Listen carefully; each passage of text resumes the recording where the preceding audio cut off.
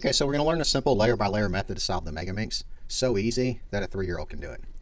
In order to use this method, you need to know how to solve a 3x3 Rubik's Cube. So if you don't know how to do that, don't go any further because none of this will make any sense. We're going to solve this Megaminx with a layer by layer method, always keeping white on the bottom and gray on the top. And we're going to solve this, the first layer, the second layer, third, fourth, fifth, sixth, and the seventh layer, the top layer, is the last layer. So in order to do that, what we need to do is solve the white edge pieces forming a white star on the bottom. That's equivalent to the white cross on the Rubik's 3x3. So in order to do that, we're just going to look for white edge pieces, and we're going to position them correctly. So this one here is pretty simple. So I have the red white, and it's solved. So let's look for another one. So here's the purple white. So I'm just going to move it over and get purple touching purple, and then spin this down. So the white touches white, purple touches purple. So those two are solved. Let's just look for another one. So here's one. It's the yellow white. Notice it's flipped wrong. It's oriented wrong. So what I have to do is move it up and then just flip it. Yellow touching yellow, spin it down. Same method we use on the Rubik's 3x3. So here's the white green. So it needs to go down here again. That's wrong. So what I need to do is flip it so the green touches green, spin it down to the white. So here we've got the blue white. So I can move this all the way around the Megaminx, all the way around here. Or what I can do is I can spin it down here. That's going to kick this out. So what I want to do is move this empty spot over here, spin it down. Now it's correct relative to all the colors. So if you're familiar with the Rubik's, you already understand that concept. So now we have the white star on the bottom, which is equivalent to white cross. So the next thing we need to do is solve the corner pieces. We got a lucky insert here. So that one's correct, it matches. Now here's another one. So we're gonna look for any corner piece with a white. That needs to go down here. So for example, this white, yellow, and blue needs to go here without messing this up. And all we're gonna do is our simple 3x3, slap the white to insert the corner. So if you're familiar with my tutorials, you understand that. There's other ways to insert it. I'll show the other ways as we go around, but that's the that other one go. Okay, we want this guy. All right, so now what we can do is move this to the top, run it over here, and then bring it down. That's where it needs to go. So again, it needs to go here without messing that up. So one way to do it is to slap the white. The other way is if you're familiar with just bringing the empty slot up and backing it in, that's fine too, whatever you're familiar with. And then of course, if you know F2L, you can solve the second layer at the same time if you know how to do that. This is not an ideal case for a beginner, but so I can insert this right here, but I know I can connect these two together. So I'm just gonna go ahead and do that. And now they're connected and I just back them in. One reason you wanna know how to back pieces in instead of just slapping the white is because if you happen to come across two that are already connected, you don't wanna split them to insert that. You wanna keep them together. So bring the empty slot up, back it in, and solve it. Okay, so now we're looking for any corner with a white piece. So this one goes here. So it's a white, green, purple. It needs to go right here. So it's inserted. So now that's all of the first layer, as you can see. So that's all the edges and the corners. So now what we want to do is work our way around and solve the second layer. So some of these we got, but what I recommend we do is let's start from the orange side. We're going to do that throughout this, and there's going to be a reason that's going to make more sense later. But right now, just trust me. So start here. This one's already solved. So let's work our way to the right, turning the Megaminx clockwise. So now we're looking for the yellow-blue edge piece to solve. So we're just going to look around for it. Here it is. So what I want to do to get that over here, I'm just going to move it to the top. Anytime I move something to the top and I turn aside, I always return the side. So for example, when I move this to the top and kick it over, I'm going to return this back to normal. That's not always necessary, but it's a good habit. I'll explain more about that later. So now what I want to do is this edge piece needs to go down here. What I want to do is just turn it till it matches one of these. So it doesn't match that. So let's turn it over here and it does match this. So now we just use our layer 2 insert we learned on the Rubik's 3x3. So blue touching blue, yellow away from yellow, and then this corner will go up and chase it. All right, it ran away because it's a special rabbit. How do you catch a special rabbit? You sneak up on it. That's how it grabbed it. So blue red. We're looking for a blue red. Where is it at? Right here. So same thing, I want to move this to the top, and then I'm going to spin it until I match one of these. It doesn't match that, it matches this. Okay, so we need that to go here, right there, without messing this up. So how do we do that? What we're going to do is we're just going to take this out and connect it with that. So blue touching blue, red away from red, take the corner up, chase it, it ran away, we come back, slap the white. As soon as we do that, it's going to connect, and then we insert. I'm going to show another method on the next one. We're going to keep working to the right, turning the Megaminx clockwise. We need a red green.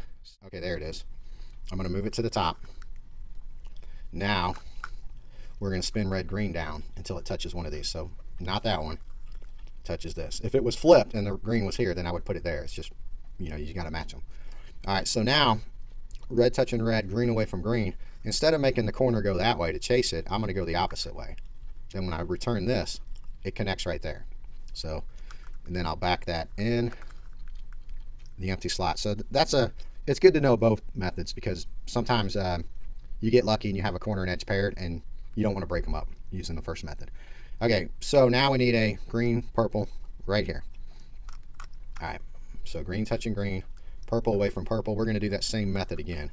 Now they connect, and then in order to insert it, I can't just do that because it messes that up. So what I do is I kick it over here, bring this empty slot up, back it into the empty slot, solve it. Okay, so that is all of layer 2. So that's exactly like a Rubik's Cube. You should be able to do that with no help at all.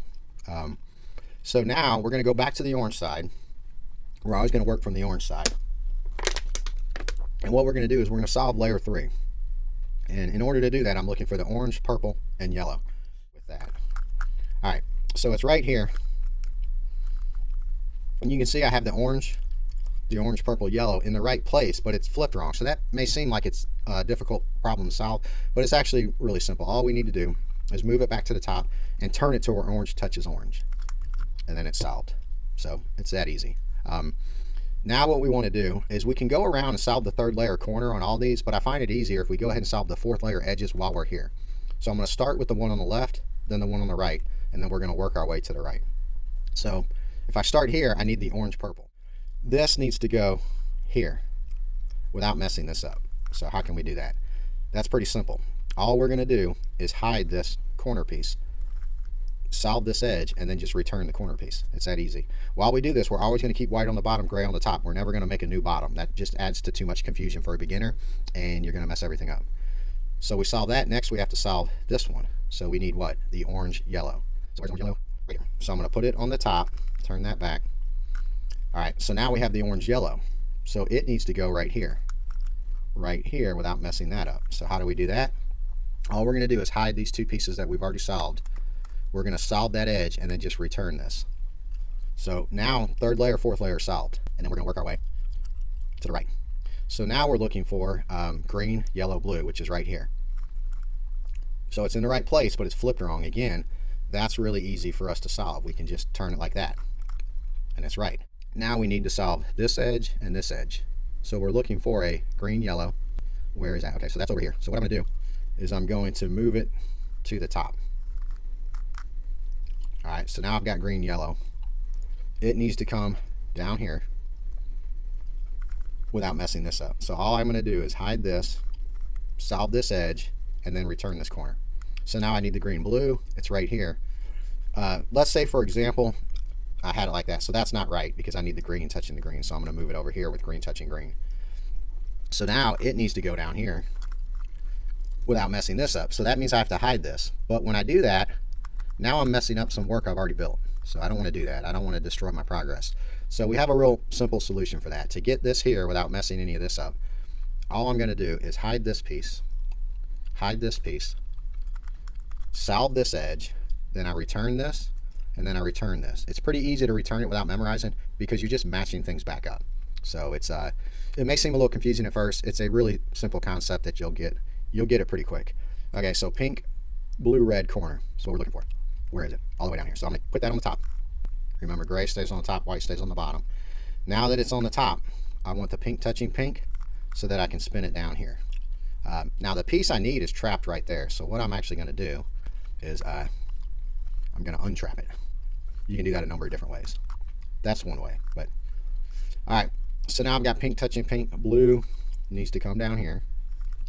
In order to do that, I'm going to hide this piece, solve that, return this piece.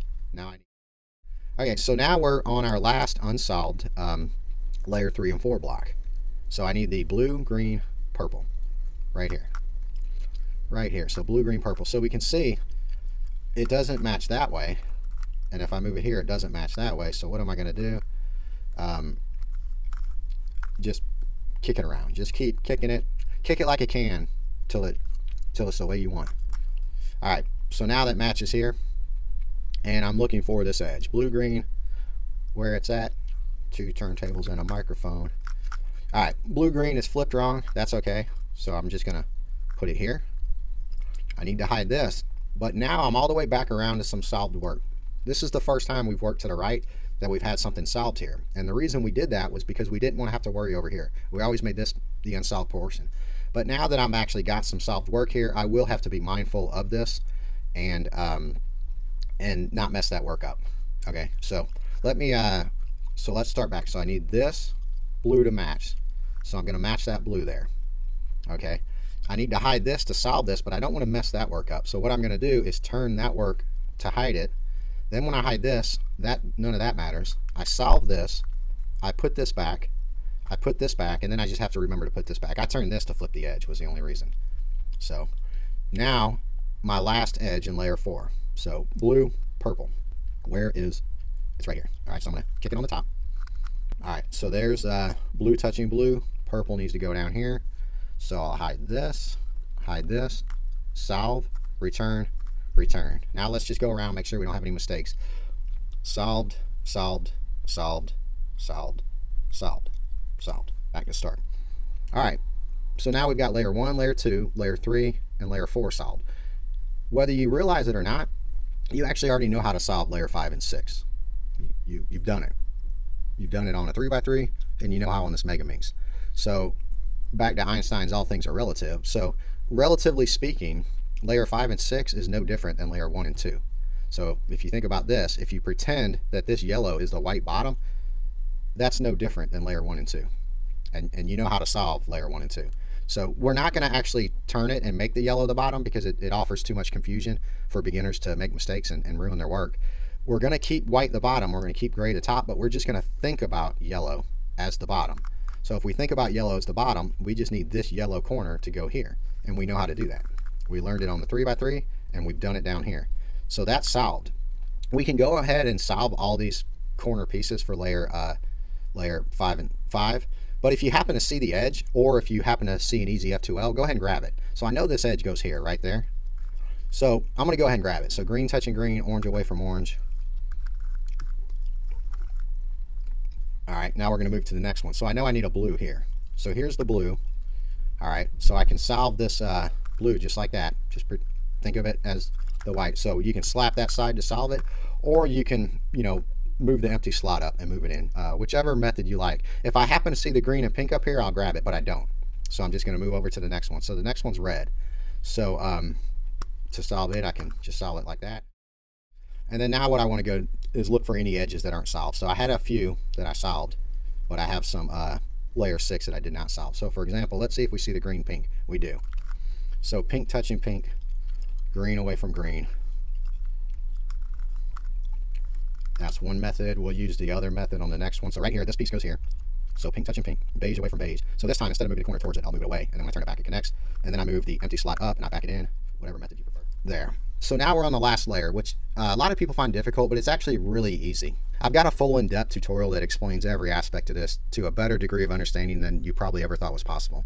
But I'm going to blaze through this just because I have that really in-depth tutorial. So the first thing we're going to do is we want to flip all these gray edges up, making a gray star. That's equivalent to the yellow cross on the 3x3. So in order to do that, I'm just going to use a 3x3 algorithm, what I call the line algorithm, which is front, right, up, right prime, up prime, front prime. And then what that's going to make is an arrow. And this is what I'm looking for. Okay. So once I have this arrow, that's equivalent to line on the 3x3. And again, I explained that in depth in my last layer tutorial. So I'm not going to go in depth right now. But once we have this and that arrow is pointing to the right, we just do that algorithm again. Front, right, up, right prime, up prime, front prime. And what that does is that flips these two edges and it gives us the gray star. So that's what we need. Now what we want to do is we want to flip all of these corners so the edge is facing up. We're going to use a basic 3x3 sequence that's going to rotate these. You're going to mess this up if you're brand new to it. You will make mistakes, but it's just a practice opportunity, so don't worry about it. So just watch what I do, and then maybe rewatch it. But we're going to go down, down, up, up, down, down, up, up. This is all messed up. That's okay. This is flipped. What I have to do is I have to bring the next one that's not flipped. This is where the math is involved. You always hear that it's mathematical, but you don't have to understand the math. But here's where the math comes in. I have to do the same thing. Down, down, up, up, down, down, up, up, down, down, up, up, down, down, up, up. Once that last corner gets flipped, this will be fixed. So it doesn't matter how many you have wrong. I only had 2 wrong there, which I got kind of lucky, but sometimes you can actually use like some fish algorithms, and here I've got 3 to flip, you know, so you can use some fish algorithms. I go over that in the last layer tutorial, so we're not going to go through all that right now. So now what we're going to learn is just one simple way to shuffle edges around. All right, there's a lot of different ways to do it, but this one is so simple.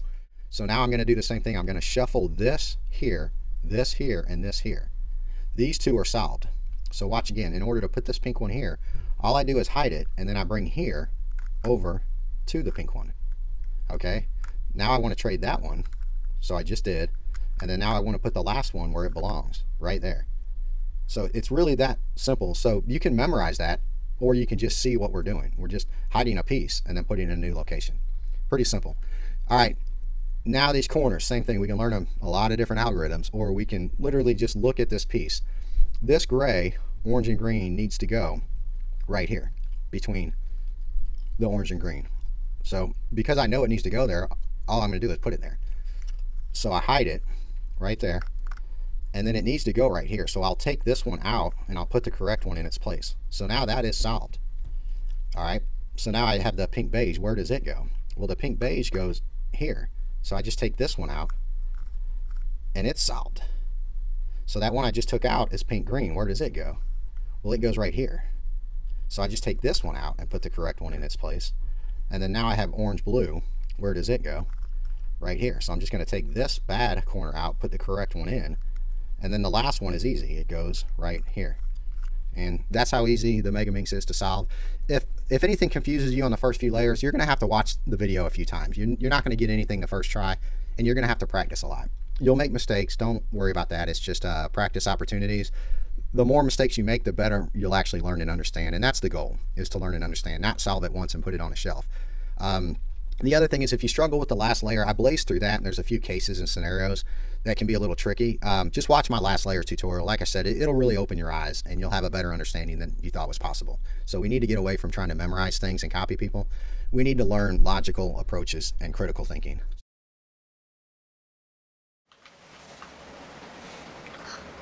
Man, I'm already done. Oh, wow, you got lucky on that one.